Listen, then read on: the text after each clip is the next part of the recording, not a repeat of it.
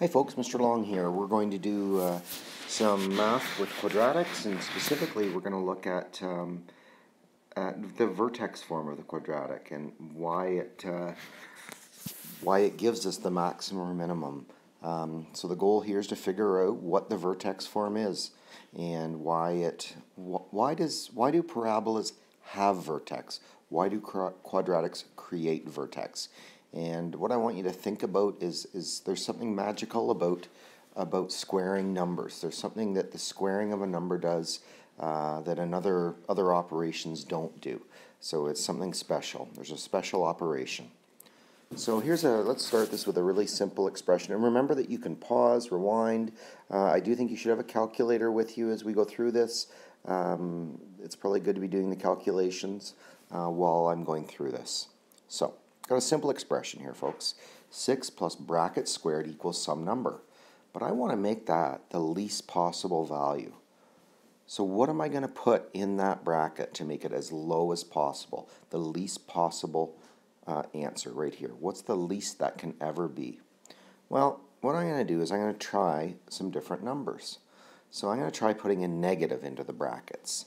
So if I put a negative into the brackets, I've got 6 plus negative 2 squared. Well, according to BEDMAS, I have to do squaring first. So negative 2 squared is 4, so that becomes 6 plus 4, which becomes 10. So when I put a negative in, I get positive 10. So when I put a negative into this bracket, when I put a negative into that bracket, altogether I get a larger value. So 6, and then that negative, the negative turns into a positive. Okay, I get it. Let's try 2. So I tried negative 2, let's try positive 2. So I put a 2 in here. Well, now I've got to square 2. 2 squared, 2 times 2 is 4. So I've got 6 plus 4 again, which is also 10. That's interesting. So no matter if I put negative 2 in the bracket or positive 2, I get the same result. So the question is, why is that? Well, I think it goes back to the whole idea that a negative times a negative is a positive. The product of two negatives is positive.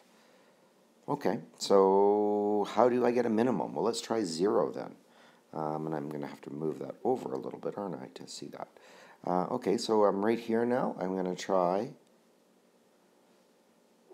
the negative. So I'm over here. I'm going to try 0. So now that happens to equal 6 plus 0 squared, which is just 6.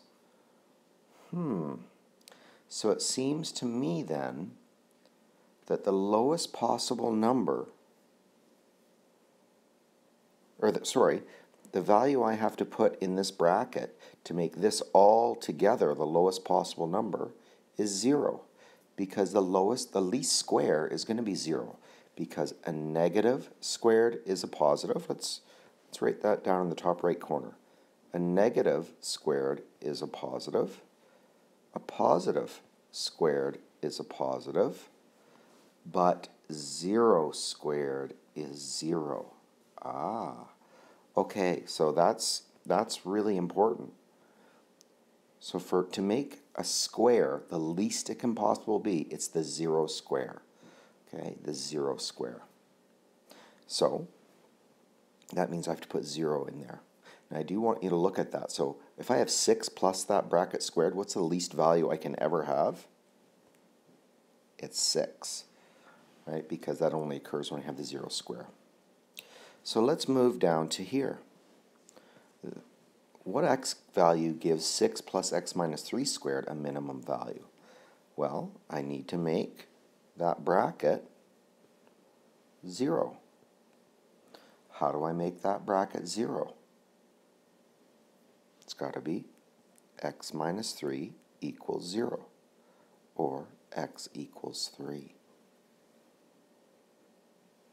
Okay, the bracket has to be worth 0, and this means x equals 3. Oh, and how much is going to be left? If this is gone, if the 0 is gone, then I'm left with 6. I have 6 left over. Okay, so I have this squaring amount.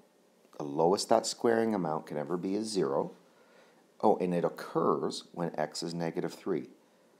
If I'm anything other than negative 3, if I have anything other than, sorry, not negative 3, but 3, this expression is going to be worth more than 6. Okay, if I think about that, if x is 3, this is worth 0, and then this whole expression is only worth 6. If I have any other number than 3 in there, this result, because of the squaring, is going to be positive. Okay, and 6 plus a positive is bigger than 6. And this, folks, is why we get vertex.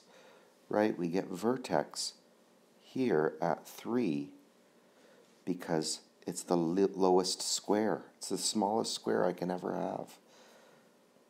The smallest square I can have if I have x minus 3 is at 3. Okay, and that's when this portion disappears and is worth 0.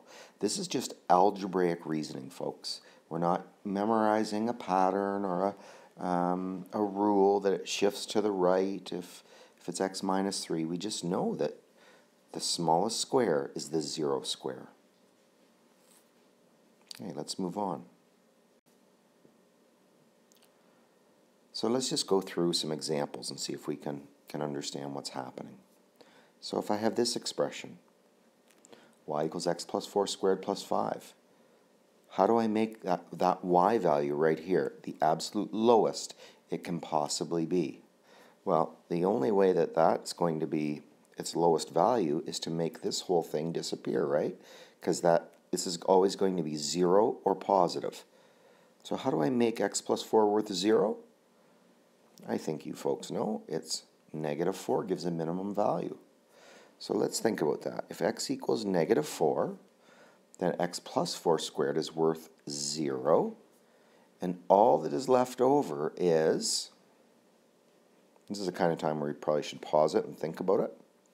But if we go through this, x plus 4 squared is worth 0, right? Because x is negative 4. All that's left over is 5. All that's left over is 5. If x is negative 4, this part disappears, and I'm left with 5. So this means that the vertex of this equation, right here, has to be negative 4 and 5. Okay, so if I was to look at this, that would be 5, that would be negative 4, that would be vertex. And if I'm any other value for x than negative 4, it's going to be increasing on both sides. And that's how we get that characteristic parabola. It's how we get that characteristic parabola. Okay, let's look at maximums. We looked at minimums. How do we generate maximums? So let's think about this.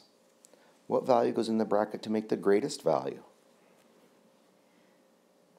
So what goes in right here? I've got 6 minus or take away this number squared. So how do I make this full expression as large as it can possibly be? Well, let's think about that. This number here, what are the possibilities for bracket squared? Bracket squared can be 0 or it can be positive. So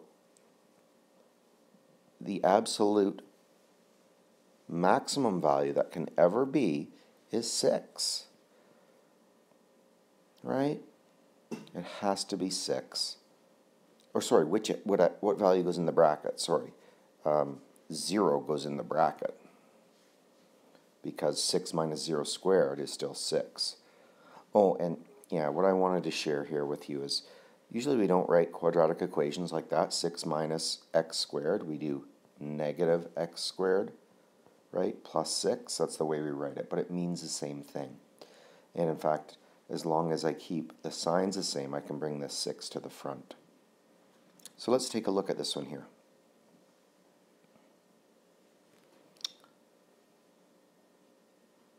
So if I look at this expression, I've got a 7 here, and then this value here, because of that negative out front, this portion here if I take just this portion, x minus 5 squared, x minus 5, and then squaring it will only create 0 or a positive. In turn, I multiply it by a negative. So I'm going to get the negative of 0 or the negative of a positive number. So what's the highest value I can generate ever out of there? Well, it's 7. The highest is 7. Otherwise, I'm taking away from 7, right? That's going to be negative. So the vertex is created when the bracket is worth 0. That's when it's going to be at its maximum. So in other words, when x equals 5, the y value at this location is obviously 7.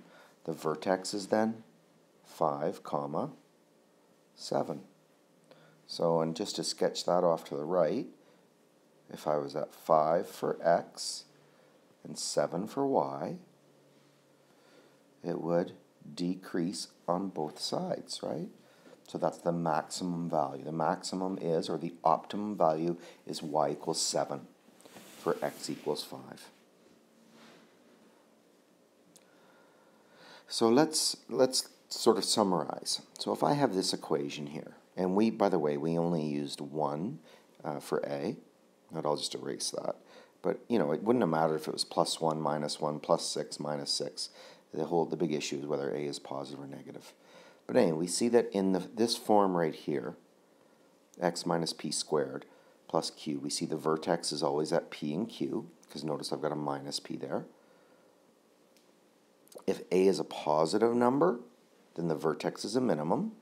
If the a value is negative, the vertex is at a maximum. So if we looked at this, if a equals a positive, we've got this scenario. If a equals a negative, we then have this scenario, right? It's frowning with a negative. So let's draw some rough sketches. So for the first one right here, that vertex is going to be at 4 and negative 1. In other words, I'm always asking the question, how do I make that 0? How do I make that 0? Well, to make that 0, x has to be worth 4. How much is left over if x equals 4? Then negative 1. And since this is positive here, it's positive 1 actually is the a value, it's going to always increase above negative 1. Okay, it's going to be, if x is 4, that's 0 and this whole thing is gone, and I'm at negative 1. But if I'm at any other number than 4, altogether this is going to be above negative 1. So here's what the sketch looks like. There's negative 1 right here, and I'm at x equals 4 there, and then it's going to open up like that and smile. Okay, so the minimum is at 4 comma negative 1. Now let's look at this scenario right here. Look at the next one. In this case, I've got a negative out front, plus 7. So that means that altogether, this portion here, the x plus 4 squared is either 0 or it's positive. So altogether right here, this part is the negative of 0 or a positive, which is a negative number, or 0. So absolutely the maximum this expression altogether can be is 7.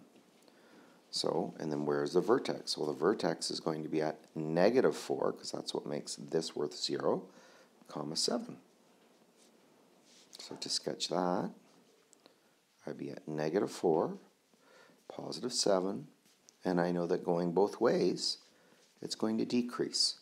My maximum occurs at an x value of negative 4, and when x is negative 4, that whole thing is gone, and all that's left is 7. Again, just algebraic reasoning, not graphical reasoning. Well, a bit of connections to graphical reasoning, but algebraic reasoning. So let's look at this one. So we know right away that's a negative, so it's frowning, it's opening down. What makes that bracket worth 0? Well, it's 0. Oh, another way to think of this is y equals negative 2, y equals negative 2 bracket x minus 0 squared plus 7. So if we were to sketch this one, the vertex is going to be at 0 and 7. So So up here at 7, and like so. You may hear a dog, by the way, folks, in the middle of this. I'm just letting my dog in, so sorry. So here we go. Let's finish this off. So I've got that sketch. I guess what's important there is I wanted you to see when there is no number in here with the x inside the brackets, the vertex is right on the y-axis. Okay, the vertex is 0, 7. And then in this last one here, if you notice, I could have written plus 0 out there, right? But I don't. So I just know for this one, the vertex is going to be at 5 and 0 because, you know, there is, as I said, I can have a 0 out there. There's nothing being added on. And in this case, a is a positive value, so it's going to be increasing. So right here, that's 5 right there, and then it's opening up, it's smiling. By the way, that is a perfect square. And what would the discriminant be for that? I think the discriminant for that would be 0 because it just touches once. I'm going to go through and highlight what the discriminant is, though, on each one just to review. So the discriminant there would be 0 because there's only one x-intercept. This one here, the discriminant is positive because there are 2. Here, the discriminant is positive because there are 2, and the same with this one. Okay, 2 x-intercepts. Now, what I would draw your attention to is right here. What would the discriminant be for this?